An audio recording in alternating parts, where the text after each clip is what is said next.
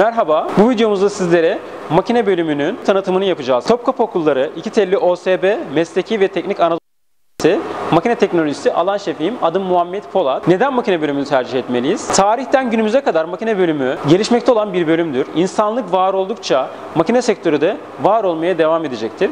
Bunun en büyük örnekleri kullanmış olduğumuz mutfak eşyaları, giymiş olduğumuz kıyafetlerimiz, kullanmış olduğumuz teknolojik aletler, otomobillerimiz, araçlarımız, bunlar bizim hayatımızda çok büyük önem taşıyan ve çok büyük yer kaplayan unsurlardır. Bu unsurların elde edilmesi için makinenin olması şarttır. Yani makine teknolojisi tarih boyunca gelişmektedir ve gelişmeye de devam edecektir. Makine teknolojisinin alanları nelerdir? Hangi alanlardan mevcuttur? Birkaç tanesini sizlerle paylaşmak istiyorum. Ağır sanayi, yani demir çelik fabrikaları, maden sektörü, bunlara örnek olarak verebiliriz. Ülkemizde de bu demir çelik fabrikalarından İskenderun Demir Çelik Fabrikası en ünlü olan demir çelik fabrikalarından bir tanesidir. Otomotiv sektörü, zaten otomotiv sektörü ve otomotiv yan sanayinde ülkemiz çok büyük gelişimler göstermektedir ve aynı zamanda ülkemizin yeni bir projesi olan yerli aracı üretme projesi de mevcuttur. Bu da tabii ki makine bölümünü ilgilendiren bir koldur ki temel kollarından bir tanesidir makine bölümü otomotiv sektörünün. Elektrik elektronik sektörü, burada nasıl biz varız? Görmüş olduğunuz bilgisayarların üretimleri, kullanılan cep telefonlarının üretimleri, bunların hepsi makine bölümünün elinden çıkmaktadır ve makine bölümünün burada emeği çok büyüktür. Tekstil sektörüne nasıl varız? Bu giydiğimiz kıyafetlerin yapılması için ya da giydiğimiz ayakkabıların üretilmesi için birer makine gereklidir. Bu makineyi yapan kişiler de yine makine sektörüdür ve makine sektörünün içinde bulunan imalatçılardır. Daha sonrasında ev eşyalarını söylemiştim sizlere zaten. Medikal sektöründen bahsetmek istiyorum. Medikal sektörü ülkemizde çok fazla gelişmekte olan bir sektördür. İmplant, mesela yapay dişler, bunlar insanların ağzına çakılan dişlerdir. Bunu yapan kişiler de yine makinacılardır. Ve bu işlerde katma değeri çok yüksektir. Çok iyi paralarda çalışabilirler. Zaten makine sektörü pahalı bir sektör olduğu için çalışanlarına da yüksek ücretler vermeleri gerekmektedir. Çünkü kalifiye elemanlara ihtiyaçları vardır. Ve bu noktada da çalışanların ücretleri de yüksektir. Savunma sanayinden bahsetmek istiyorum biraz. Savunma sanayinde ülkemiz çok büyük yatırımlar yapmaktadır. Bu yatırımlar işte Baykar gibi örneklerini verebiliriz bunlara. Baykar mesela İHA'lar ve SİHA'lar yapmışlardır. Bununla birlikte ordumuzun daha da güçlenmesini sağlamışlardır. Bunun yanında Roketsan, yine TAI gibi firmalar da buna örnek verebiliriz. Bunların hepsi makine sektörünün öncü firmalarındandır ve bu firmalarda da bizlerin stajyerleri de bulunmaktadır. Makine teknolojisi dalları nelerdir? Onlardan biraz bahsedelim. Bilgisayarlı makine imalatı, yani CNC'ler, arkamda da şu an görüyorsunuz zaten CNC'ler mevcuttur ve okulumuzda da bizim 8 tane CNC'miz vardır. 4 tanesi torna, 4 tanesi de işleme merkezi olarak bu tezgahlar bilgisayarlı tezgahlardır. Bilgisayarlı makine ressamlığı, özellikle bayan öğrencilerimizin bu alanda çok başarılıdırlar. Sektörümüzde bayana çok fazla ihtiyaç vardır ve çok iyi ücretlerde alabilmektedir bu kişiler. Çok başarılı işler çıkartabilmektedir. Bunun sebebi de bayanların daha ince ve daha detaycı oldukları için bu alanlarda daha başarılıdırlar. Endüstriyel kalıp diğer bir dalımız. Mermer işleme, daha sonrasında bilgisayar destekli endüstriyel modelleme yine makine bölümünün dallarından bir tanesi. Daha sonra makine bakım onarım da makine bölümünün dallarından bir tanesidir. Sizlere biraz da METOK'tan bahsedelim. METOK, Mesleki Teknik Öğretim Kurumlarıdır açılımı. METOK şu anlama gelir: meslek lisesine gelen öğrenciler üniversite kaygıları mevcuttur. Bu üniversite kaygılarını METOK'la giderebilmektedirler. Eğer mühendislik fakültelerinde öğrenci alımı olacağı zaman, özellikle teknik mühendislik fakültelerinde şu yaşanmaktadır: 40 tane bir öğrenci alacaksa bunun 30 tanesini METOK'la alabiliyorlar. METOK'ta alınan öğrenciler meslek liselerinin kendi öğrencileri ve kendi aralarında yarışıyorlar. Kesinlikle Anadolu Lisesi veya temel liseden gelen öğrencilerle bir tutulmuyorlar. Yani bu 40 tane öğrencinin içerisinden 30 tanesini METOK'la alacaksa bunlar meslek lisesinden en yüksek notu almış olan öğrenciler seçilecektir. Burada kesinlikle Anadolu Lisesi ve temel liselerle bir yarış içerisine öğrencilerimiz sokulmamaktadır ve daha da avantajlı hale gelmektedir.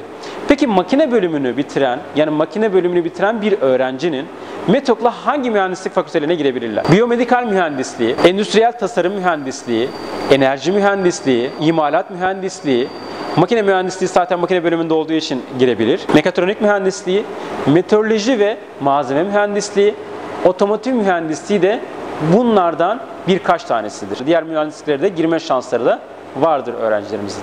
Makine bölümünün herhangi bir dalından mezun olduktan sonra ne tür işlerde çalışabiliriz? Biraz onlardan bahsedeyim sizlere. CNC'nin açılımı CNC Computer Numeric Control demektir. Bilgisayar destekli üretim anlamına da gelmektedir aynı zamanda. Arkamızda görmüş olduğunuz tezgahlar CNC tezgahlarıdır. Bunda operatör olarak çalışabiliriz. CNC operatörü olarak çalışabiliriz bu tezgahlarda. Peki bu tezgahlarda çalıştığımız zaman ne gibi işler yapabiliriz? Tezgahın kullanımını yapabiliriz. Bu tezgahta program yazabiliriz. Bilgisayarda da program yazıp bu tezgaha aktarıp işlem yapabiliriz. Tasarlamış olduğumuz bir ürünü aynen bilgisayar ekranında olduğu gibi ya da elle çizmiş olduğumuz bir ürünü aynen birebir bu tezgahlarda üretimini yapabiliriz. Ve bu tezgahlar çok güvenli tezgahlardır. İş kazalarının minimize edildiği tezgahlardır. Korunmasız hiçbir şekilde çalışamaz ve üzerinde switchler bulunur bu tezgahların. Kesinlikle o switchler tezgah çalışırken devreye girmez ve hiçbir müdahale edemezsiniz. Diğer bir çalışabileceğimiz alan ise teknik ressamlık ve CAD/CAM sektörleridir. Teknik ressamlıktan bahsedeyim biraz sizlere. Makine parçası tasarlamak ya da yeni bir ürün tasarlamak ya da aklımızda bulunan yani bizim fikrimiz olan bir ürünü tasarlayıp bunu imal edebiliriz. CAD/CAM sektörü ise yine teknik ressamlık gibi CAD sektörü de bilgisayar başında çizimler yapılabilir. Bu bilgisayar çizimleri nelerdir mesela? SolidWorks, CATIA, NX gibi çizimler, AutoCAD gibi çizimler bunlara örnektir. CAM kısmı ise CNC tezgahlarında yapılan işlerin programlaması yapılıp bilgisayarlarda CNC'ye aktarılır. CNC'ye aktarıldıktan sonra da ürünü elde etmiş olabiliriz. Yani bilgisayar başında programlama yapmış olabiliriz. CAM sektörüyle birlikte. Bu sektörde çalışan kişilerin aldıkları ücret de çok yüksektir. Bu da makine bölümünün pahalı olmasından kaynaklanan durumdur. Ve makine bölümü pahalı olduğu için sektörde çalışanlarına da yüksek maaşlar vermektedirler. Nerelerde staj yapabiliriz? Makine sektöründe bulunan yani makine sektörüyle alakalı iş olanağı olan bütün firmalarda staj yapabiliriz. Bu firmalardan birkaç tanesini örnek verelim ve burada bizim de stajyerlerimiz bulunmaktadır bu firmalarda. Baykar'da da stajyerlerimiz bulunmaktadır. Biliyorsunuz savunma sanayinin temel taşlarını oluşturmaktadır Baykar. Kale Kalıp yine savunma sanayine çalışmaktadır. Türk Hava Yolları staj yapabilir öğrencilerimiz. Borusan'da, Subsan Motor'da, Tekyaz'da, Turkar firmasında, Tezmaksan'da ve Yılmaz Dedektör gibi firmalarda staj yapma imkanları bulunmaktadırlar. Tabii bunlar bizim anlaşmamız olan firmalar, 140 tane firmamız bulunmaktadır. Hepsini buraya sığdıramadık. Birkaç tanesini anlattık sizlere. Atölye ve laboratuvarlarımız. Bunlardan bahsedeyim sizlere. Bu atölye ve laboratuvarlarda işlenen dersleri anlatalım. Bulunduğumuz laboratuvar 10. sınıfların AutoCAD dersleri yani bilgisayar destekli çizim dersi ve teknik resim derslerinin işlendiği laboratuvarlardır. Teknik resim derslerinde öğrencilerimiz elle çizimler yapar. Bu çizimler temel seviyedeki çizimlerdir. Öğrencilerimizin en azından teknik ressamlığa giriş konularını görürler ve mesleğin başlangıç aşamasında karşılaşırlar bu dersle. Ve aynı zamanda da AutoCAD elle çizimin yanında bilgisayarlı çizimi de görürler. AutoCAD dersiyle birlikte teknolojide yakından takip etmiş olurlar. Elle çizimin yanında AutoCAD ile birlikte bilgisayarda da çizim yaparlar. Bu atölyelerimizde 30 tane bilgisayar mevcuttur. Sınıflarımız 30 kişiliktir. Her öğrencimize bir bilgisayar düşecek şekilde bilgisayarlarımız mevcuttur. Bu bilgisayar laboratuvarlarından makine bölümünde 3 tane bulunmaktadır. Toplamda 90 tane bilgisayarımız bulunmaktadır. Bu dersler hangi dersler gösterilir bu laboratuvarlarda? AutoCAD dersi, SolidWorks dersi ve CAM dersi gösterilir. AutoCAD dersi 10. sınıfta, 11. sınıfta SolidWorks dersi ve 12. sınıfta da CAM dersi gösterilir. Şu anda bulunduğumuz atölye temel imalat atölyesidir. Bizim bölümümüzde bu temel imalat atölyesinden 4 tane mevcuttur. Temel imalat atölyesinde öğrencilerimiz 10. sınıfta gelirler ve burada el yordamıyla eyleme ile birlikte mesleğimize giriş yaparlar. Yani talaş kaldırma yöntemlerini görürler. Hangi tezgahta ne tür talaşlar kaldırılabilir ve nasıl işlemler yapılabilir? Bunları anlatmaktayız. Mesleklerine giriş yapabilirler bu atölyelerde. Okulumuzda bulunan ve makine bölümüne ait olan Tezmaksan sınıfından bahsetmek istiyorum sizlere biraz da. Tezmaksan sınıfında 30 tane öğrencimiz bulunmaktadır. Bu öğrencilerin seçimleri şu şekilde yapılmaktadır. Okulumuzda bulunan öğretmenlerden yani 10. sınıfta derslerine giren öğretmenlerimizden öğrencilerimizin sayısını 90'a düşürürüz. Daha sonra Tezmaksan yetkilileri buraya gelirler. İnsan kaynakları ve yanlarında bulunan teknik personelle birlikte öğrencilerimize mülakat yaparlar. Bu mülakatlarda öğrencilerimize psikolojik bir test uygularlar. Bu testin sonunda birebir öğrencileri mülakata alırlar. Mülakatın sonucunda 30+4 tane de yedek olacak şekilde öğrenci belirlenir ve bu öğrenciler Tezmaksan sınıfının öğrencileri olur. Peki ayrıcalıkları nelerdir? Tezmaksan firması öğrencilerimize seminerler verdirmekte, ücretsiz olarak teknik geziler düzenlemekte. Öğrencilerimize aynı zamanda buraya Tezmaksan firmasında görev yapan bir tane öğretmen haftada bir gün gelip öğrencilerimize ders vermektedir. Peki bunun avantajı ne? Öğretmenin dışarıdan gelmesi, yani Tezmaksan firmasından gelmesinin avantajı şu. Tezmaksan firmasında bulunan öğretmen piyasanın öğrencilerden beklentileri nelerdir bunları biliyor ve ona istinaden dersler anlatmakta. Ona istinaden konularını işlemektedir ve öğrencilerimizi sanayiye hazırlamaktadır bu noktada. Ve Tezmaksan firması aynı zamanda öğrencilerimize her ay maddi destekte bulunarak da burs da vermektedir. Bunun yanında okulumuzun makine bölümünde başka firmalar da sınıf açmak istemektedir. Bunların yanında Turkart sınıf açacaktır. 2020-2021 eğitim öğretim yılında Turkart firması da Topkapı Okulları 2 telli OSB Makine Teknolojisi Bölümünde de kendilerinin bir tane sınıf olacaktır. Ve başka firmalarda da görüşmelerimiz devam etmektedir. Bulunmuş olduğumuz atölyemiz 10. sınıfların temeli imalat atölyesi, 11. sınıfta imalat işlemleri atölyesidir.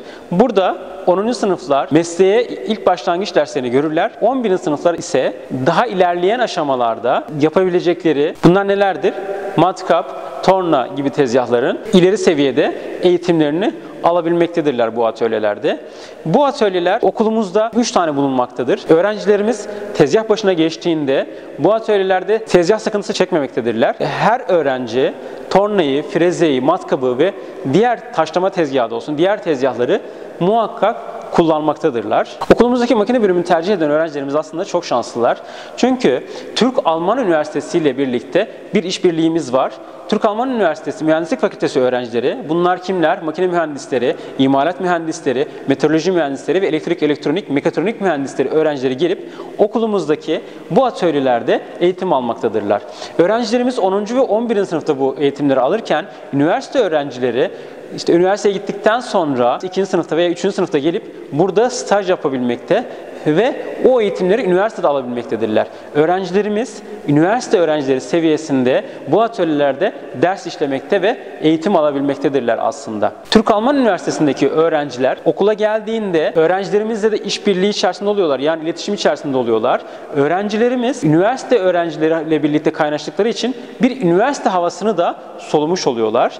Ve üniversite öğrencileri, üniversitedeki yaşadıkları deneyimlerini de meslek lisesinde bulunan, yani makine bölümünde bulunan öğrencilerimizle paylaşarak bu deneyimlerini onlara anlatıyorlar ve üniversiteye gitmeleri yönünde de teşvik etmiş oluyor. Şu an bulunmuş olduğumuz atölyemiz CNC atölyesidir. 4 tane işlem merkezi, 4 tane de CNC torna bulunmaktadır. Yani toplamda 8 tane CNC'miz bulunmaktadır.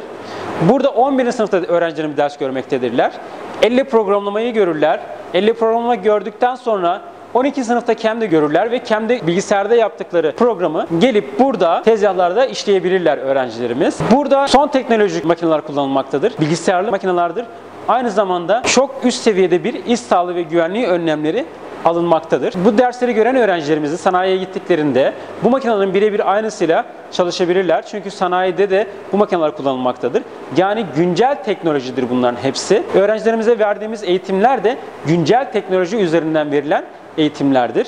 Ve buradan gittiklerinde sanayide CNC operatörü çalıştıklarında çok iyi ücretler alabilirler. Sizlere öğrencilerle yapmış olduğumuz çalışmalardan bahsetmek istiyorum. Bu çalışmalarımız Zeytin Dalı operasyonuna yapmış olduğumuz bir çalışmamız vardı. Kurucumuz olan Tahir Fırat Şükrü Ekinci, o dönemin Milli Eğitim Bakanı Sayın İsmet Yılmaz'a sunmuşlardı o yapmış olduğumuz rölyef çalışmamızı. Tahta üzerine yapmış olduğumuz bir rölyef çalışmasıydı. Öğrencilerimiz bunları çizdiler. Çizdikten sonra direkt CAM dersinde bilgisayarda programını yaptılar. Şu an görmüş olduğunuz CNC'lerde işlediler ve parçayı daha sonra vernik atıp düzenledikten sonra Fırat Bey zamanın Milli Eğitim Bakanı İsmet Yılmaz'a sunmuştur. Daha sonrasında öğrencilerimizle yapmış olduğumuz başka bir çalışmada 3. Havalimanı'na uçakların inmesine kılavuzluk eden ışıklarda kullanılan armatürleri yapmışlardır. Bunu öğrencilerimizle birlikte öğretmenlerimiz yapmışlardır. Ve bunlardan her yıl 250 adet sipariş almaktayız. 3. Havalimanı tarafından. Bu aynı zamanda yurt dışından gelen bir üründü. Bu ürünü havalimanının hızlı bitmesi gerekiyordu. Çok hızlı bir şekilde açılması gerekiyordu. Bundan dolayı bizlerin yapmasını istediler. Ve biz de tasarımını yaptık. Bir tane prototipini yaptık. Prototipini de çok beğenilince direkt bizlere sipariş geçtiler. Bir meslek sesi olarak ülkemizde yerli sermayemizi tutmaktan bu noktada da gurur duyuyoruz. Öğrencilerimizle yapmış olduğumuz başka bir çalışma da Milli Eğitim Bakanlığı'nın yeni logosunu Öğrencilerimiz çizdikten sonra KEM dersinde bilgisayar ortamında bunları işliyorlar. Daha sonra CNC makinelerine aktarıyorlar programları ve birebir logonun aynısını ahşap bir malzeme üzerine işleniyor. Ve eski Milli Eğitim Bakan Yardımcımız İbrahim Erbey'e kurucumuz olan Tahir Fırat Şüekinci takdim etmişlerdir. Biz makine bölümü olarak öğrencilerimizle sadece ders aktivitemiz yok, sosyal etkinliklerimiz de var. Bu sosyal etkinliklerimizden bahsedeyim sizlere biraz. Teknik geziler, futbol müsabakaları öğrencilerimizle, özellikle öğrenci-öğretmen arasında çok güzel futbol müsabakaları yapmaktayız. Ve çok güzel bir rekabet ortamı oluşturmaktayız. Bowling turnuvaları düzenlemekteyiz öğrencilerimizle. Kariyer günlerimizi yapmaktayız ve seminerler düzenlemekteyiz onlara. Sektörden önemli kişilerle buluşturmaktayız. Ve aynı zamanda okulumuzda her yıl düzenlemiş olduğumuz teknoloji günleri var. Kariyer ve teknoloji günleri var. Burada sektördeki öncü firmaları çağırıyoruz. Aynı zamanda konferans salonumuzda da firmaların yöneticilerinden sektördeki önemli kişileri buraları çağırıp öğrencilerimize bilgiler aktarmalarını istiyoruz. En azından mesleklerini tanımış oluyorlar. Makine bölümünü tercih eden öğrencilerimizin yararlanabileceği avantajlarından bir tanesi de okulumuzda sanayiden işverenler tarafından alınan işler yapılabilmektedir. Bu işlerde öğretmenlerimizle birlikte öğrencilerimiz de çalışabilmektedir. En azından sanayiden gelen kişilerle irtibat halinde olup kendi stajyerlerini bulabilmekte ya da mezun olduklarında gidip o firmalarda çalışabilmektedirler. Yani sanayi havasını okulumuzda da koklayabilmektedir öğrencilerimiz. Makine bölümünde bulunan öğrencilerimize Erasmus vasıtasıyla yurt dışında staj imkanı da sunmaktayız. Romanya'ya 4 öğrencimizle bir tane öğretmenle birlikte staja gittik. Orada Eurobus firmasında öğrencilerimiz staj yaptılar. 21 gün boyunca oranın kültürüyle etkileşim halinde oldular ve oranın teknik bilgilerini öğrendiler. Bir otobüs firmasında staj yaptılar. Sonrasında okulumuzda makine bölümünün yine ön ayak olmuş olduğu CNC Ketken projesi var. K202 projesidir bu proje. Uluslararası bir projedir. 5 ülkeyle birlikte Türkiye'de yer almaktadır. Türkiye bu projenin ana yöneticisi durumundadır. Bu ülkelerden bahsetmek istiyorum sizlere. İspanya, Romanya, Bulgaristan, Hırvatistan ve Almanya ile birlikte ortak yürütmekteyiz. Bunu Topkapı Okulları 2 telli OSB Makine Teknolojisi Bölümü yapmaktadır. Ve öğrencilerimiz de ilerleyen zamanlarda İtalya ve Romanya'ya da staja götüreceğiz. Toplamda 13 tane öğrencimiz de bu ülkeleri görmüş olacaklar.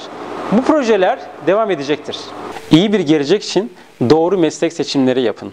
Güçlü bir Türkiye için makine bölümü doğru tercihiniz olacaktır. Sağlıcakla kalın, evde kalın.